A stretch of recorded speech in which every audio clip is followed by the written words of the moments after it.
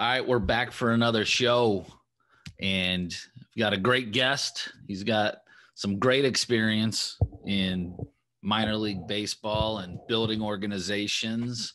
So I want to welcome Tony Ensor with me. How's it going, Tony? Andrew, it's going great. How are you doing this beautiful Monday? Well, from the looks of it, I'm doing better because I'm not in a hoodie. There's no ice outside.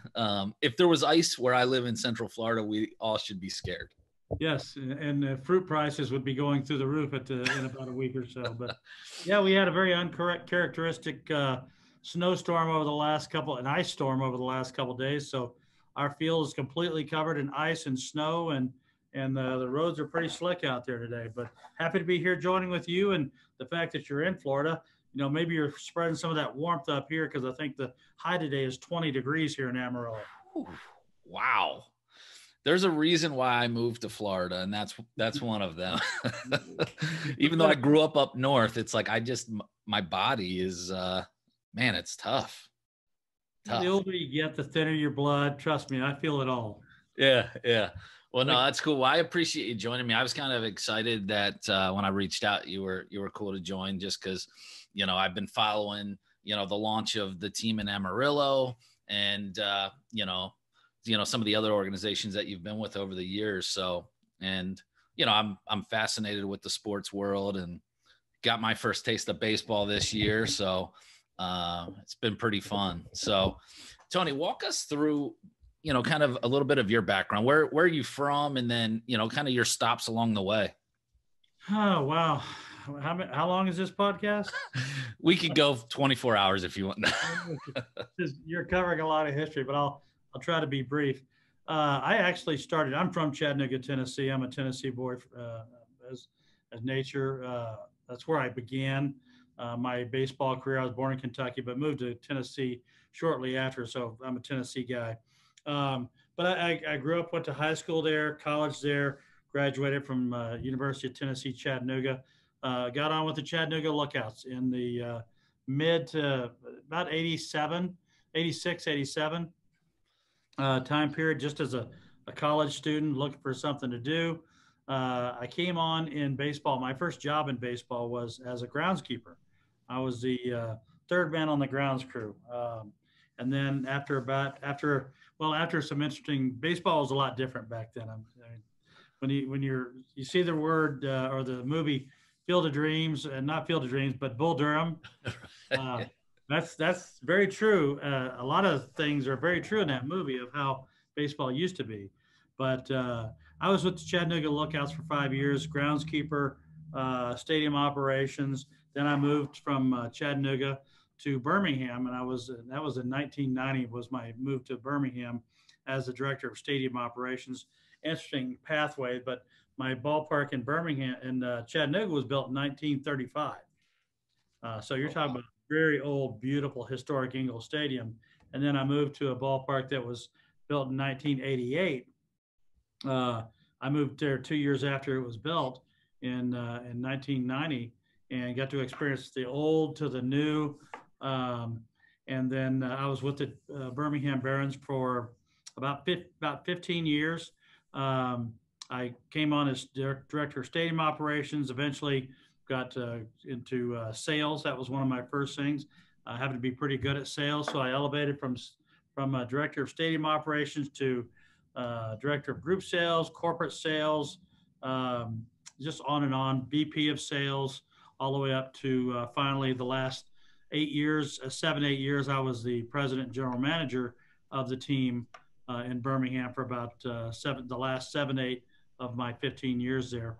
We might remember one of my more famous players that we had a lot of great players actually that came through Birmingham, but Michael Jordan, year 1994, was an incredible year, incredible stop on the path of my career.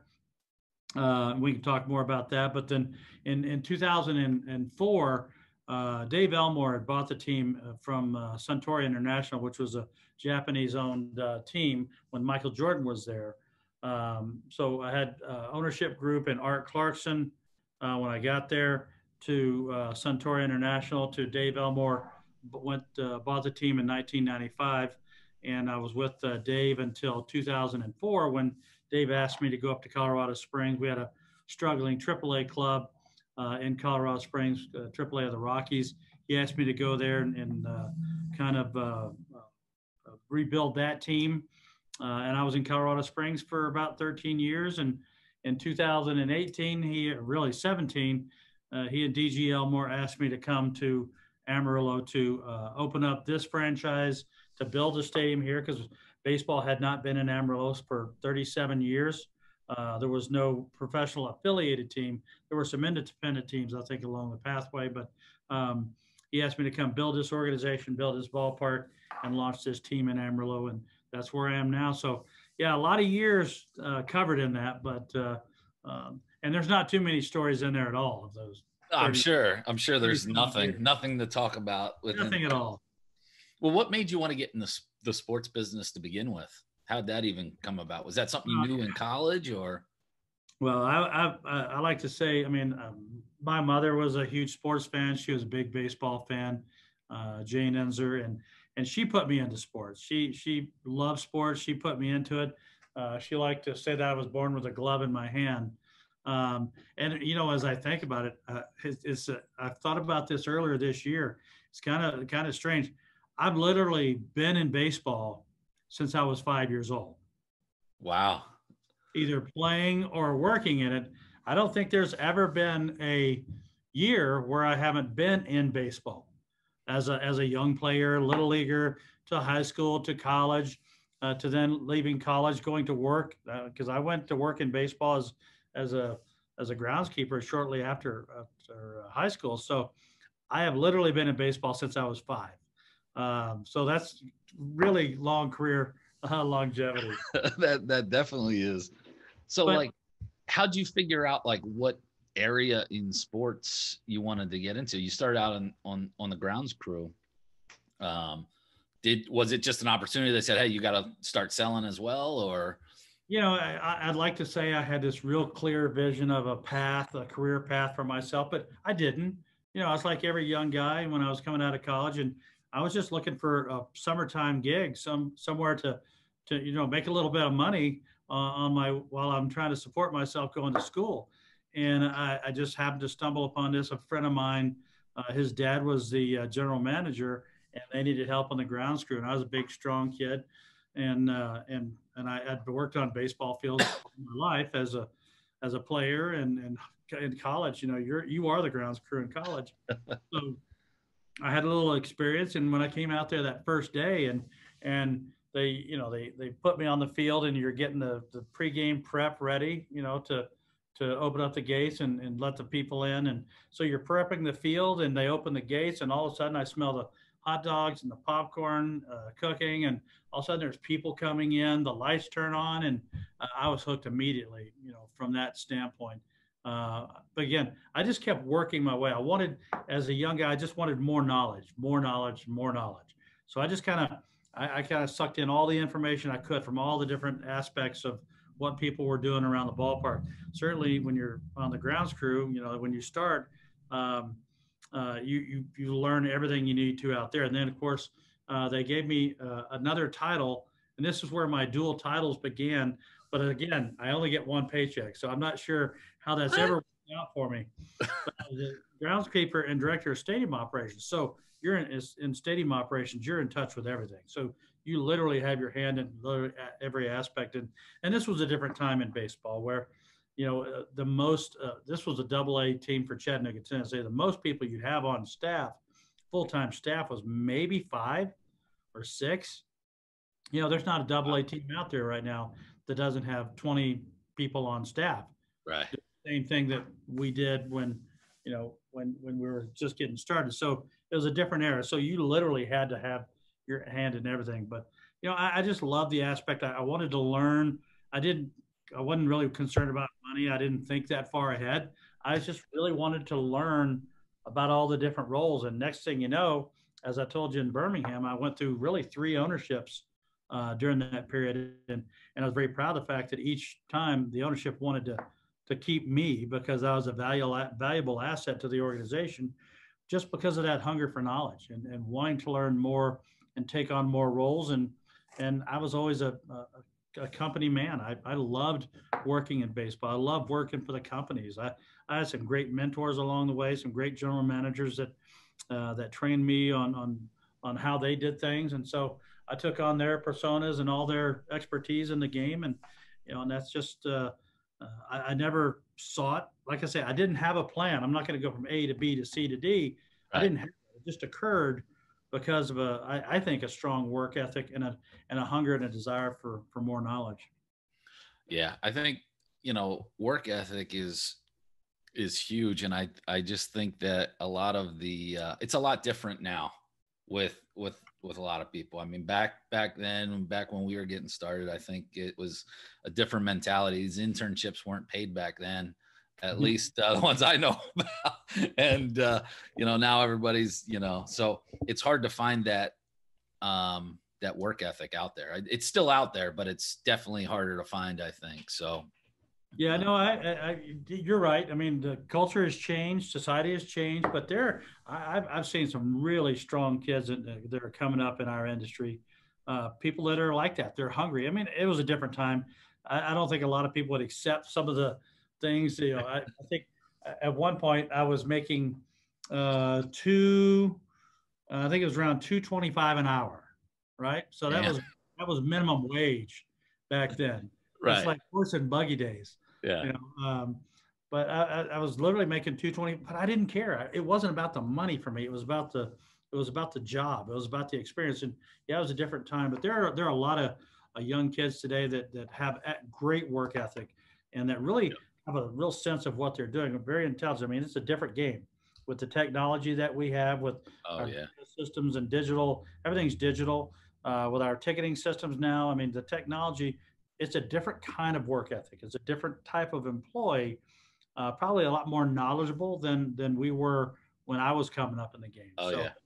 So very, So very much more at their fingertips now. I mean, and just with, like you said, all the technology. I mean, think of how much that saves now as far as time and that learning curve. And when back then there was no email, you know, right. it was fax. Let's fax out some stuff. Although, trust me, I was around when all this stuff was beginning, and supposedly it was going to save us from all the work and give us more leisure time. Nah, I'm not sure that that's happened, but yeah, the kids today they're just so knowledgeable, and they're growing up, and it's second nature to them, and I love that the creativity that they have.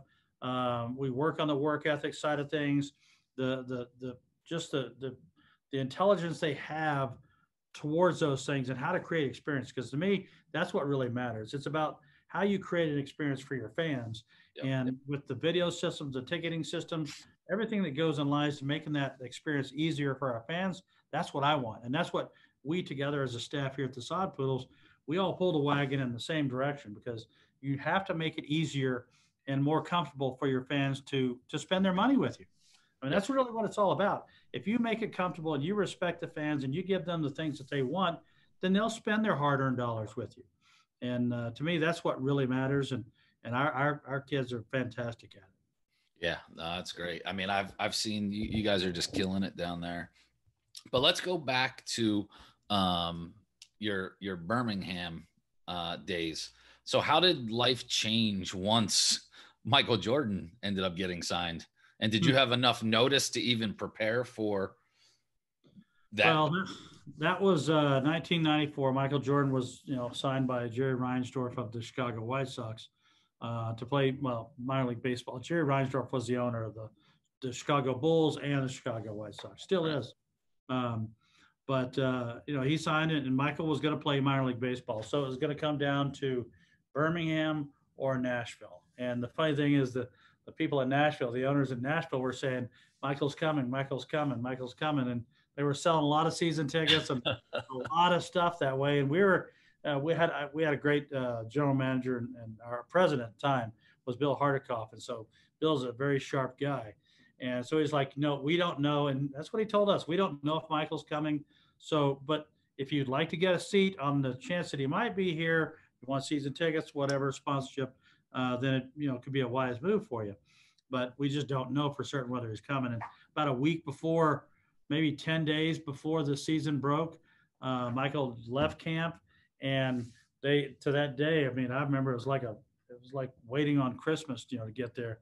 Is that they decided that Michael was going to Birmingham instead of Nashville, and we had about a week's notice, probably to 10 days, to get him here. We'd been thinking about it the whole time, Right. and we don't.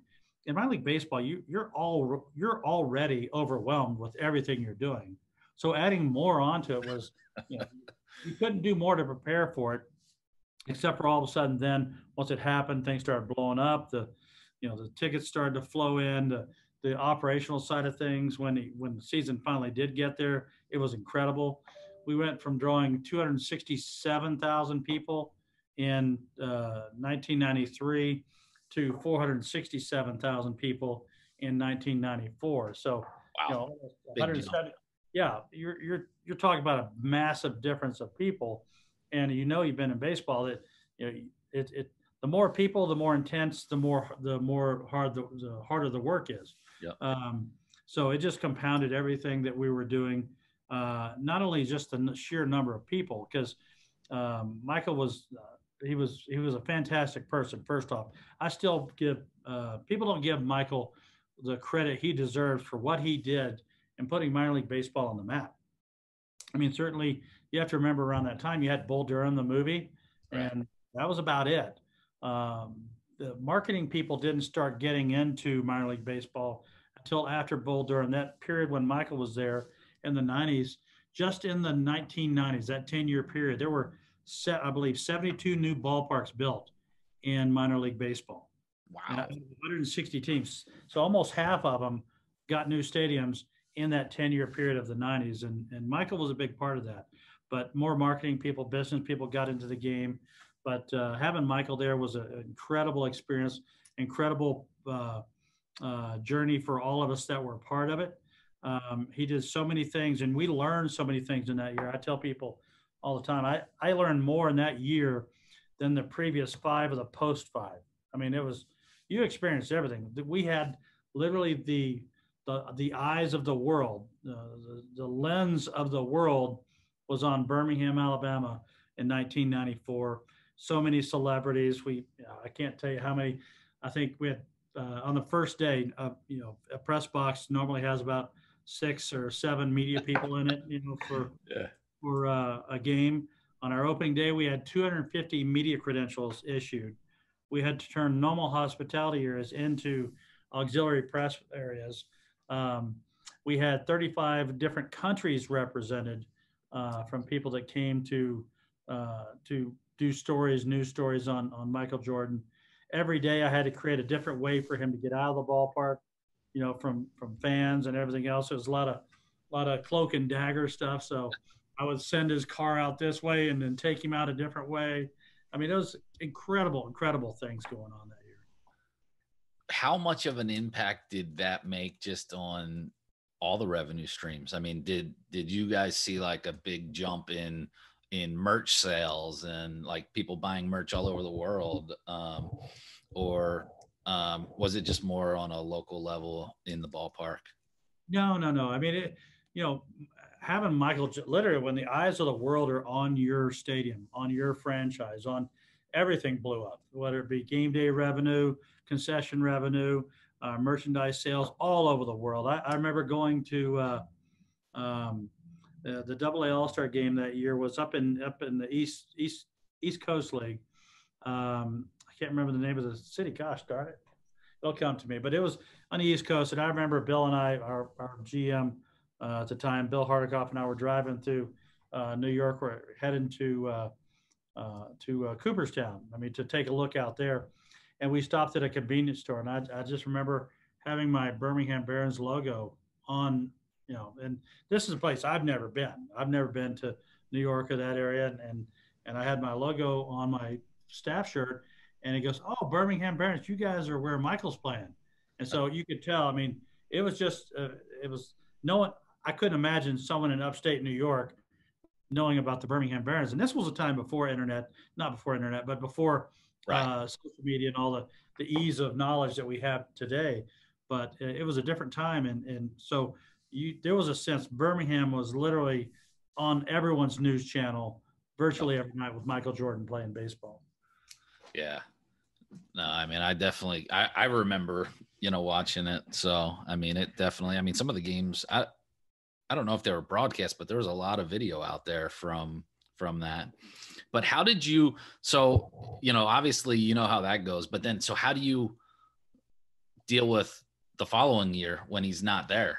Like that has to be like kind of difficult, because obviously he was a big push. So how do you kind of keep things positive going through that? Well, I think we all needed the rest first off. That was not hard. Go to Nashville. Yeah, to have a normal year. And you remember 1995 also was the year of the strike. So there was something going on at that point as well. But having Michael Jordan, being a part of his journey, being a part of his life, and getting to know the guy for 6 months, that was a blessing. I mean, a blessing on everyone that worked there, has gone on to have a lot of success and whatever it is they chose to do, just because of the experience that you have and what you gained. And if you had a great attitude going into it, you took that for what it was. It was just a great experience to set the world, to do something different, to change the world of baseball as we knew it. That world did change from that year. Yeah. I mean, we said Michael Jordan drew 467. We averaged 7,000 people a game, in which is almost, I think we were averaging 4,000 a game before that. So you can imagine 3,000 more people. And instead of, some people not showing up with their tickets, all the tickets were used. Right. So the park was through the roof. But that was at home. But you have to remember, on the road, he sold over 1 million tickets on the road. Because and with Birmingham, it was 70 days, but people knew, well, they felt they knew that he was going to be there for a while, so they could come see him on different days of the week. When you go to Jacksonville or you go to Greenville at the time, or Chattanooga, those people are thinking he may not ever come back. So every game he went to on the road, literally every game, was sold out. So you can see the impact he made on the game, not just financially for Birmingham, but and the exposure. I mean, you can't have that much exposure, but that was truly a blessing. But the next year was just another year. I mean, you set the bar high. So in Birmingham, the bar was really high at that point. But we kept the bar high. We kept the bar high for years to come. Just in the experiences and the things that we learned to translate that to our fans. When you don't have Michael Jordan, when you have Frank Thomas, or we have Mark Burley, or you have all the different players, Joe Creedy that came through Birmingham, all these great players. So you still learn. For me, it's always been about the fans.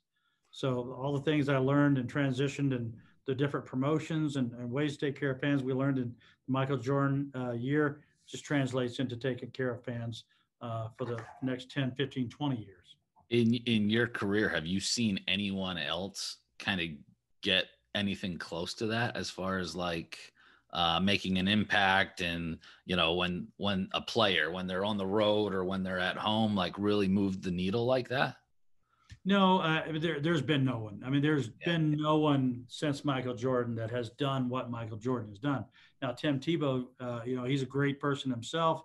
He's had a really nice impact on the lower levels where he's played, but not to that intensity. I mean, you can't imagine the intensity of the whole world watching this one guy.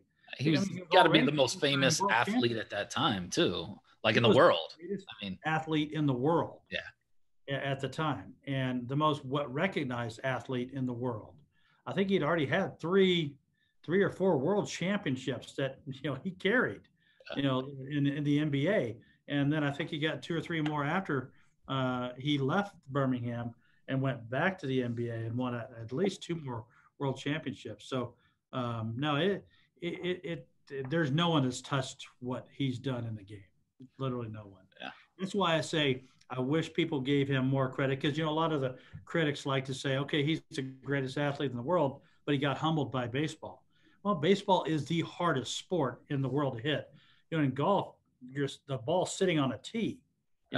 in basketball, it's a big ball and it's a, basket and everything. But in football, but in baseball, you're trying to hit a 5-inch round object with another 5-inch round object that's traveling anywhere from 78 to 104 miles an hour, doing all kinds of things. It's the hardest sport in the world. It's humbled everybody. Yeah, well, And and most, even the greats, it's not like they just went right to the major leagues and dominated. I mean, that's very, rare. I mean, it takes years to build up, and Michael uh, hadn't played since he was 14. Had yeah, played organized baseball since he was 14. So what he was able to achieve was incredible. huge. Uh, and that just shows you what an athlete he was, because he was so Yeah, incredible. he's a A freak. lot of people hit him because he batted just over 200, but he had several home runs. He led the team in stolen bases. He became a great baseball. Became a good baseball player. Had he continued on, had it not been for the strike in '95, he would have continued playing baseball, and who knows what he could have achieved, because he was extremely gifted. Yeah, and dedicated, it looked like. So Oh, hardest guy, I'm telling you, the first guy to come to the ballpark every day and the last guy to leave. There's nobody that worked harder at being great at baseball than Michael Jordan did. He was literally one of the hardest working guys I've ever seen. let's kind of switch gears. Like, minor league baseball to me is, a lot of it is promotions and marketing and fan experience, like you had mentioned. So what are some of the cool or interesting promotions that you've been a part of over the years that like really stand out? Wow. Well, I've been part of some great ones. The Beanie Baby craze, if you remember that. Remember when Beanie Babies? I remember driving down the road having, 2,000 Beanie Babies in my car, worried that I was going to Security. be robbed because it was so crazy at the time. There were some of those Beanie Babies worth thousands of dollars. Um, but Beanie Babies, I was in that craze. You might remember Plunger Night with Roto Rooter that we did in Birmingham. I've had Max Patkin at the ballpark, Myron Noodleman at the ballpark. I had the famous chicken so many different times. I mean, some of these guys I'm friends with. The San Diego Chicken. He's a great person. He's getting a little up there nowadays. But even last year when I opened up Hodgetown, I asked Ted to come back and do a performance here in Amarillo, and it was like one of the neatest moments in baseball that I've had, because he's been performing for 30 years, and and Wow. and he came and went back in the day. He was very popular here in Birmingham. Again, baseball hasn't affiliated professional baseball hasn't been in Amarillo uh, since for 37 years. So for the chicken to come back and do our inaugural season was extremely special. But yeah, I've done everything from every giveaway you can possibly imagine: hat night, bat night, glove night, all those. Uh, some of the more interesting ones were plunger night, where we gave away I think it was Love it. 1,500 plungers to people with our Barron's logo on the plunger. That was real neat. Being part of the Rickwood Classic, helping to create that event back in the '90s. If you're familiar with the Rickwood Classic, I put on 10 of them, 12 of them, and that was really special to go back to the oldest ballpark in the world on the historical register and turn back the clock and play games there. In fact, invented the the just the event itself, and working with our staff to create the promotions that would bring people back and celebrate what we want to celebrate in that particular year. One of my worst promotions I ever did, what I thought was going to be the best promotion, was I thought bringing the Dallas Cowboy cheerleaders to Birmingham was going to be phenomenal. And it cost a lot of money. This is back in the late '90s, I think, early 2000. I think I spent $25,000 bringing and this is late '90s, Damn. $25,000 bringing the Dallas Cowboy cheerleaders to Birmingham. And I thought, these are performers. This is like big time. It's like bringing, New York to Birmingham. This is, it's like a Rockettes show. I thought it was going to be huge, and I was going to win all these accolades and everything else. But then I remembered that, we were not only in the Bible Belt, but we were also the buckle of the Bible Belt there in Birmingham. So the Dallas Cowboys cheerleaders did not go over very well. I think we had 2,000 people there when I was expecting, 7,000 to 10,000 people. Not a great promotion. So you learn with your failures. Hey, you're gonna have some. I mean, it's just a. Oh, trust me, I like to tell people. I like to tell my staff, look, I've already made more mistakes than you'll ever make in your career. Yeah. That's how I got here. Yeah, you got to take the risk twice. Yeah. You learn from your mistakes as long as you have the right attitude going forward, and you're doing things for the right reasons. You're always going to be successful in this game. This is the one, and I love that about sales. I love that about baseball and working for the Elmores. You can be as successful as you want to be. There's no one holding you back here. I don't care what your situation is, where you are, who you are. If you want to be successful in my organization, you just have to work. And you can be as successful as you want, and you can leapfrog, and you can go other places and grow your career and be higher. But I love the fact that I get to determine every day whether I'm happy or not. Yeah. That's a pretty cool job to have in baseball. I literally don't let any outside, and I don't know why anyone would let any outside forces determine whether or not I'm happy that day. I'm happy because I put forth the effort and the desire and the drive to do something that day that made me happy.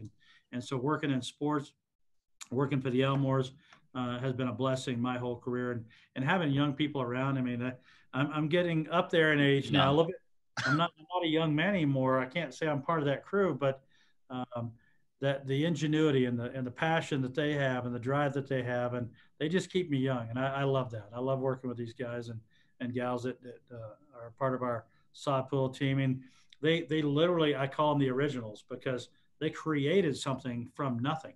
Yeah. We literally had nothing. We didn't have a business card in this town. We had no logo, no team name, no building, no ballpark, no employees. I was the only employee. So what we built from this has been extremely special. And of course, you and I talked, we drew 450,000 people in our first season in a 200,000 person market, which it's unheard of. That's why I really feel that Amarillo, pound for pound, is the best baseball market in the country. And I'll fight that out with anybody. No fighting. Well, let's talk about that though, as far as the start of Amarillo, because I love the startup phase of businesses. Outside of sports, I love to build businesses up and flip them. I've started multiple sports teams from scratch. So, how long of a process was it for you guys, and at what point did you get involved with it? We really started talking seriously about it when I was running the AAA club for the Colorado Rockies and the Elmore Group in Colorado Springs. So I think in June of 2017 we announced that the team was going to be leaving, and so we became deep in talks of whether I was going to stay in Colorado Springs, whether I was going to go to help them in San Antonio, or whether I was going to come here and do this. And I just saw this as an opportunity. I said, look, I've rebuilt clubs. I have never started from scratch.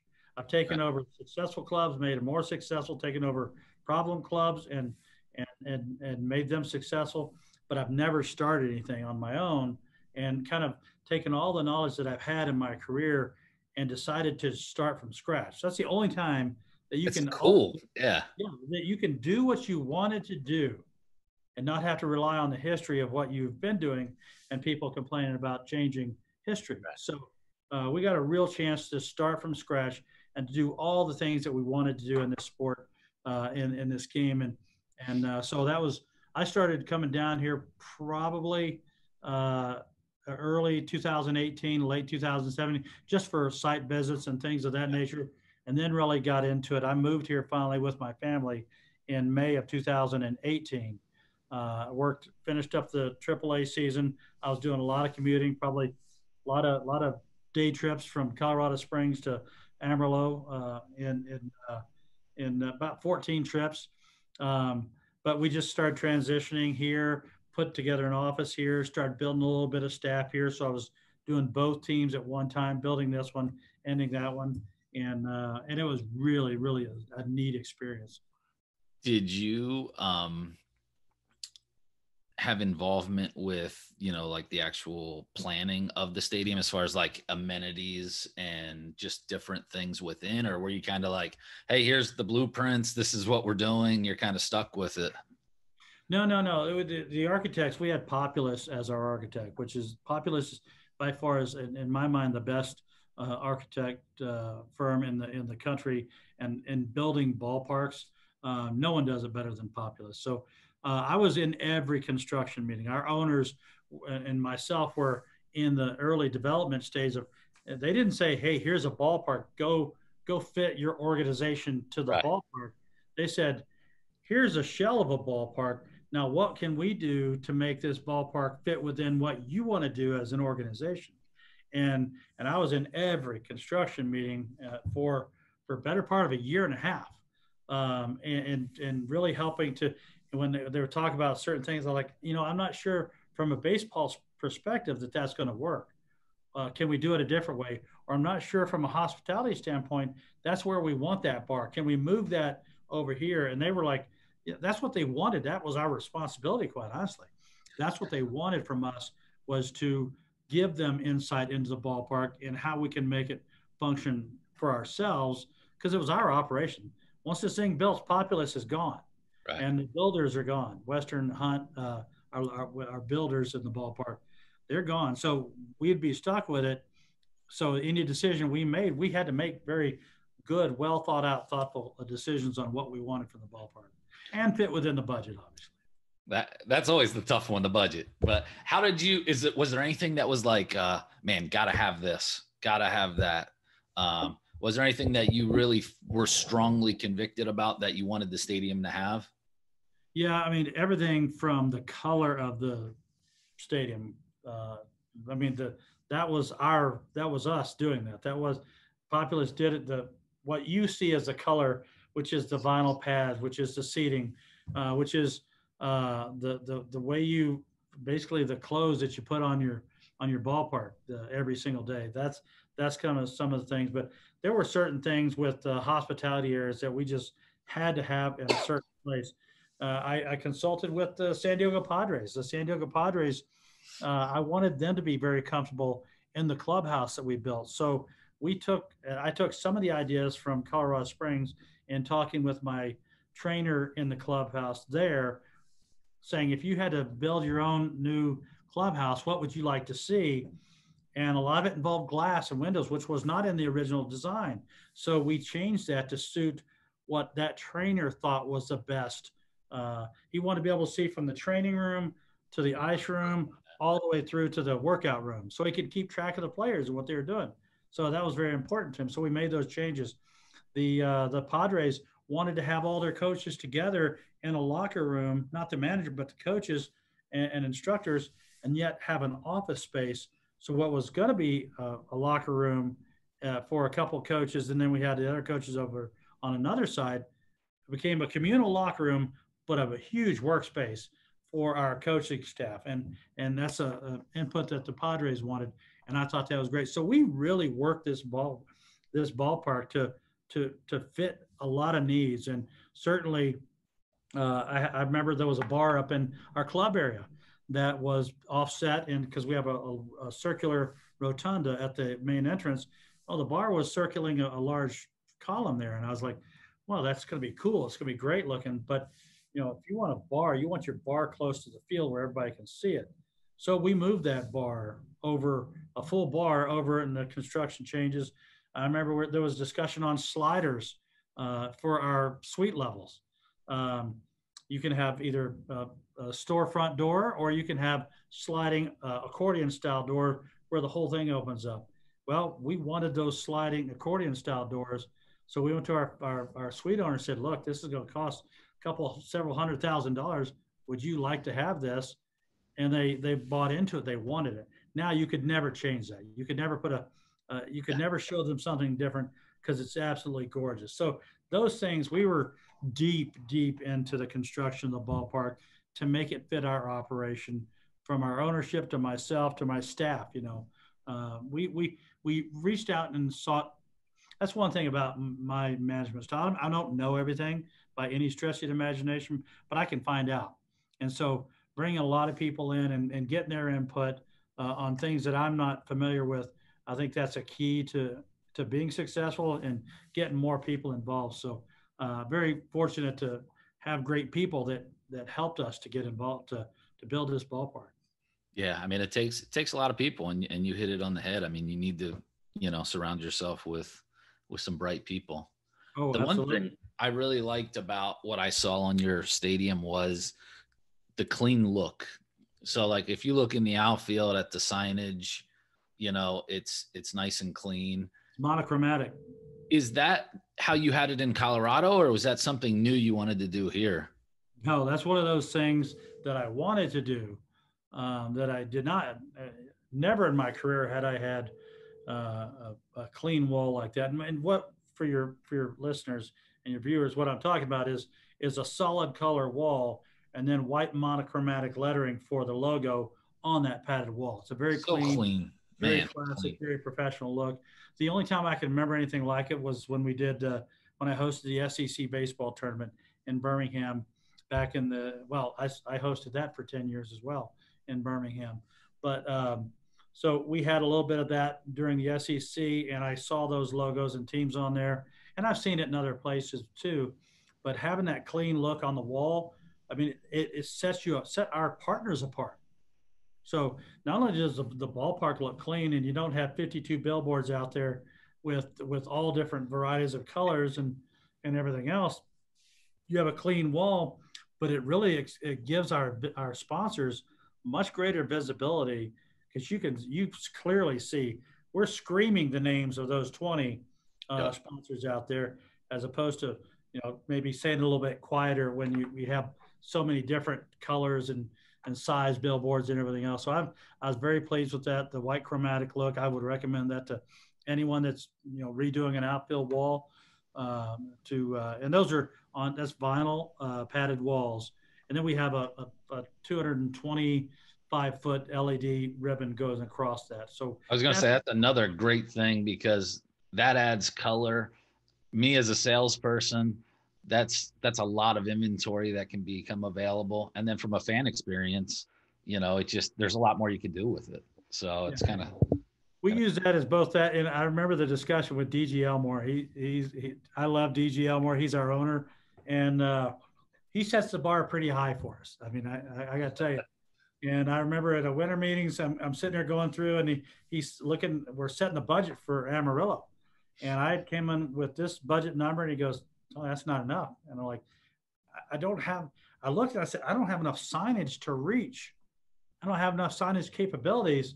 And so that digital ribbon wall, and Nick Hall, who he and I worked on it a lot during the winter meetings, because I had to come up with a way to sell about $400,000 more in signage, and I was like, I don't have that capability in this current design, so we need digital, and so that digital wall, we have a 1,400 square foot large LED video, beautiful scoreboard, but the ribbon came late in the game, and that's the way we added not only signage for opportunities for our sponsors, but you're right, it's great way to share information with our fans, a way for us to promote ourselves for future games and opportunities, and it's been a godsend to have that. It's really, really neat.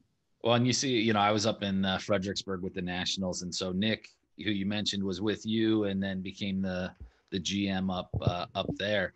There's a lot of similarities on that, and again, my first time in baseball, so just sitting down with him and kind of explaining how it was in Amarillo and why he liked this. But I know the LED board was 100% from you guys, and the same thing with the outfield walls, and it made it look so clean, especially on a brand new ballpark. It elevates it. And especially, up there, I mean, that was going for some premium dollars, and you want to make sure that you're maximizing that value for your partner, and and you don't want it to look like a circus, from a fan perspective. I mean, I've seen it where I was at the old ballpark in Potomac, because we had to go up there for a couple days, and you just saw how the ads were. It was like they were almost like game day program ads and bullet points, and so busy that it just, in my opinion, devalues it. And so when I saw your outfield wall, and Nick was telling me about why we were doing it here, it's like, man, it's so refreshing. Because I started doing something similar a few years ago with soccer. We have dasher boards like hockey, so a lot of teams do that Potomac, look, the bullet points. Nobody can even read it, number one, because it's so small. But then it just clutters it up. So we started kind of going more of the NHL route, where NHL route is just the simple logo, and some of those are colored, but they're not like a colored background or anything too crazy. So really like what you did, first class. So when you got there, starting up from scratch, you were employee number one, like, how did you start building a team? Like, what were you really looking for when you started putting the pieces together? Well, meetings were shorter when it was just me, so it was always that. But no, I knew, and it wasn't just me. I had a staff that I was the first employee, obviously, but I had staff in Colorado Springs that was going to transition down there with me. Okay. So I was working with them for probably 6 months. We were still doing Colorado Springs, right. But in my office in Colorado Springs, I'd have meetings with my staff, the 4 or 5 people that I was bringing down to Amarillo in Colorado Springs. Right. I had a great core nucleus of some people that were coming from, because Colorado Springs was going to go from AAA to short season rookie. So you don't need a lot of people. You don't need as many people for short season rookie level as you do at the AAA. So I arranged the staff that I was going to bring here. We started working on it, and the first thing that I felt was important was I needed people to know me and to know the type of person I am, know the operation, know the Elmores. And so that's one thing we did. And I think we did a big focus on everything we did was respecting this community, because I think other people had come in the past. They tried to pull things, independent teams would come and go and all that sort of thing. They wanted something special here, and they wanted to be treated with the respect that they deserved to be treated with. And we gave them that. I told our staff, look, everything that they want, we're going to deliver on at a professional level. We maybe can't give them everything that they may want, but we're going to give them the type of organization that they want. And so from the word go, we've been about respecting our community, about respecting what they feel about themselves. We've done our focus groups. We've done all the different things we've learned about our community and what they felt of themselves. And I said, we're going to deliver that. That's what they want. We're going to deliver that. And the community has responded like you would not believe. As we say, 450,000 people in a 200,000 person market. We've sold tickets in our inaugural season to every state in the country except one. Wow. Which one? Got to guess. Alaska. Boom. Really? Yes. I thought maybe somebody would come down from Alaska.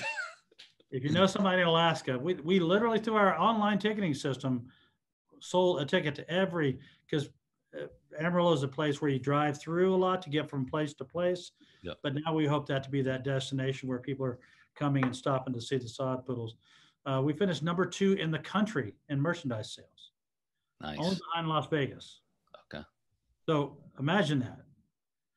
And how big is Vegas compared to Amarillo, Yeah, Texas? exactly. Yeah. It's 10 times larger market. Yeah.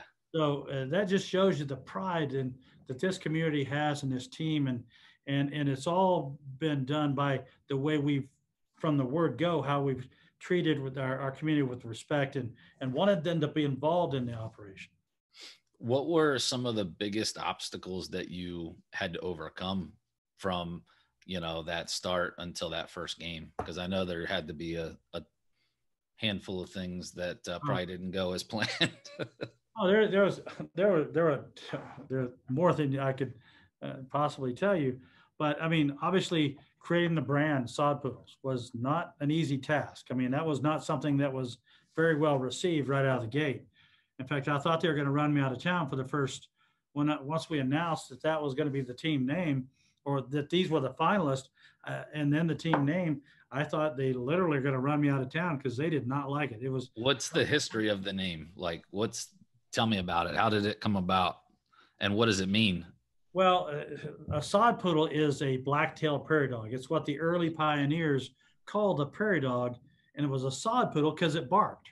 So these European travelers come in the mid 1800s, and they see this animal sticking its head up out of the ground, and they called it a sod poodle. At the time, there was one article on the entire internet dedicated to sod poodle. Now, I challenge you to go look up the word sod poodles and see how many pages are dedicated. Oh, yeah. Probably 25 pages, all with 25 links on it. But how we created it, we did a contest. We worked with Brandios, great partners. The folks, Jason and oh gosh, well, Jason, and it'll come to me in a minute. But the guys at Brandios were great to work with. So we did our focus group. We found out what our community wanted, what they were looking for, how they viewed themselves. And then we brought in, we did a name the team contest. We got 3,000 entries. We broke down all those entries into categories, and prairie dog was one of those categories. But I had said early on, we had a criteria for me. It had to be original, it had to be kid friendly, had to be marketable, had to be all these different things, right? So 5 or 6 different, and it had to be original, unique. And so prairie dog was the most entered name of all the categories, everything from trucking to, or trucking, which is where long haulers came from the Western industry to the quarter horse industry to the beef industry. So all those things that had been, all those names, we bunched them into categories to simplify things. And prairie dog was the number one, but I said, look, we can't be prairie dogs because prairie dogs had already been done. Abilene years ago was a professional baseball team, and they were already the Abilene Prairie Dogs, so that didn't count.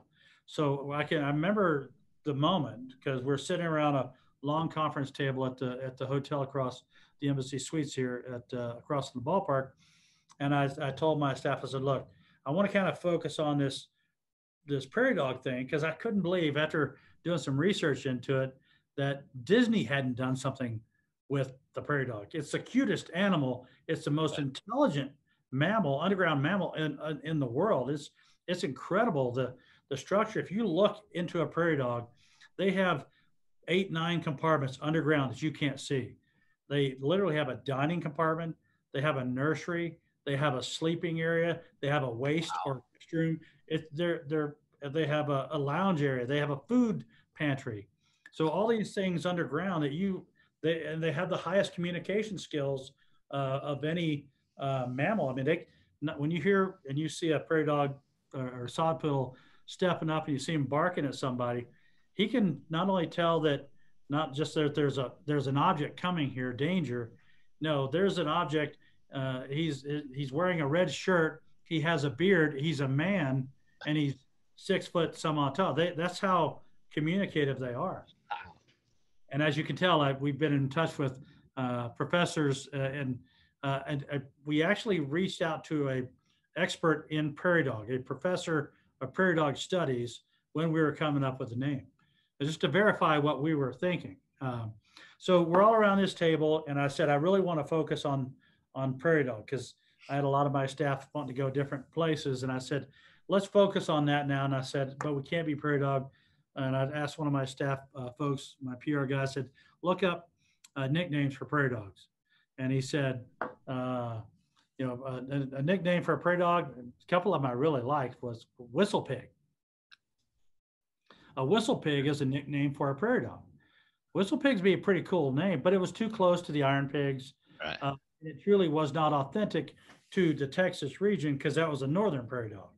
So that one was out, and a couple other names. And all of a sudden he goes, and he's reading, and he had to go find a story within a story to find this name. And he said the early pioneers called the prairie dog a sod poodle, and I just caught at that moment. And I looked up at Jason from Brandios, and I said, "Did you just feel that?" And he goes, "Yeah." And my staff's all looking at me, and I said, "Did you guys feel that?" And they all said, "Yeah." I mean, so we knew right then we had something special. I mean, it just like smacked you in the face. That But is awesome. we had to go through the process. So sod poodles became the category listing for the prairie dog. The name sod poodle was not submitted, but we had to take a turn because that name was the number one category submitted.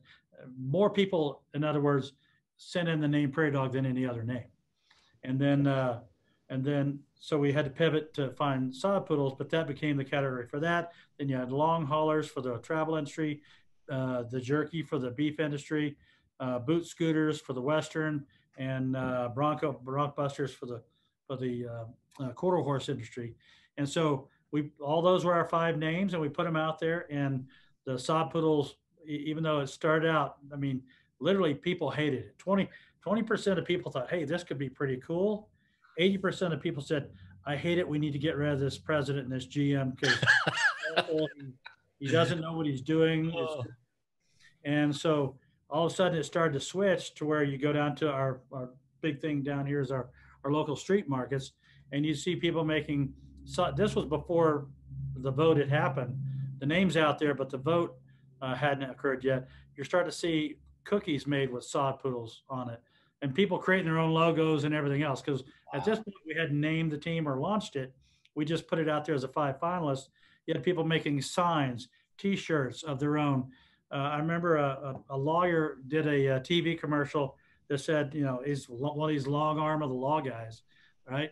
And he said, if you have an accident and you're involved in this, you don't need a sod poodle. You need this long arm expert in the law. There was a sermon that was done at a large non-denominational church here in Amarillo that was called Sod Poodles and Mind Boggles. The local Chick-fil-A signs were saying Chick-fil-A tastes better than, or chicken tastes better than sod poodles. So every time one of these things happened, we pushed it. It's because right. Like, this interaction, this engagement is incredible. So we really pushed that, and all of a sudden, next thing you know, that the 80-20 starts to shift, and by the time we released the brand to getting to that March, which was a total of about 5 months, it had become the most hated name to the number 1 brand in all of baseball, voted on a national MLB Fox poll. So a credible turnaround, and there was so many things. That was probably the most difficult part because there was a long journey in literally, I mean, I can't tell you how many people did not want me to be here or the team to be here after we announced those names as finalists. But, you know, people turned, they started to warm with it. And the whole point of sod poodles, as you know, in minor league baseball is to make you smile. You can't say the word sod poodle without smiling. Right. It's just impossible.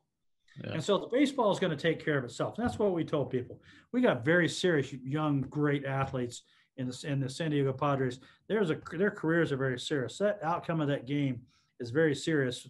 How we conduct our business is very serious. But when people come to the ballpark, they want to have a great time. They want to check their stresses and worries of the day at the gate and come into the sod poodle world. It's a sod poodle world when you come out here to Amarillo, and our fans really love it and they take after it. And like I say, it's been very successful for us because people have learned to have fun and to laugh at themselves. You have to laugh at yourself or you're going to be a very sad person. Yeah. No, I mean, it makes sense now. I always wondered how the name came about and what it meant. And I think that's well thought out. Very well thought. That might be the most well thought out name. You guys did your homework. So that was good. One last thing. So first year, I see you got some hardware too on your hand. You guys had a pretty good season on the field as well, right? So.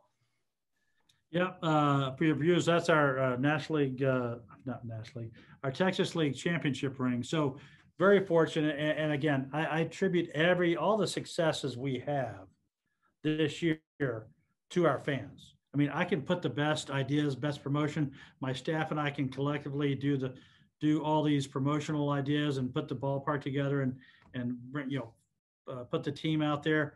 But unless the community responds, it doesn't really mean anything. So we literally in that first year there was so many accolades, and I credit to the community. We were the Baseball America minor league baseball team of the year. So out of all 160 minor league teams, we won the organization of the year in the Texas League, our manager of the year.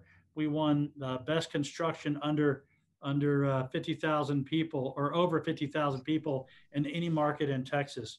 We had the best AA ballpark in the country, Ballpark Digest.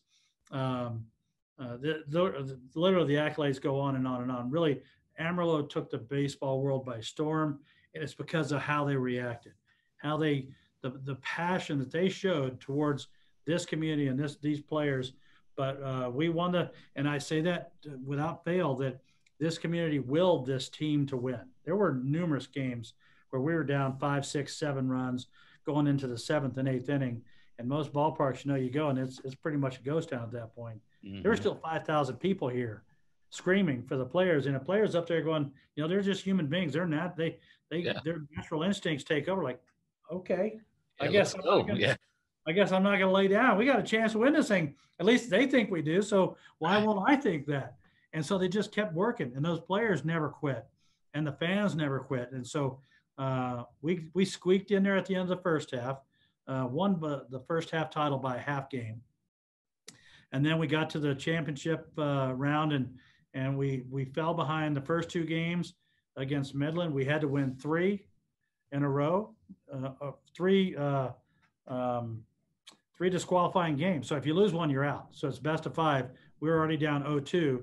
So you lose one and you're gone. And then, so we won all 3 in a row against Midland to go to the finals against Tulsa. And then just incredible.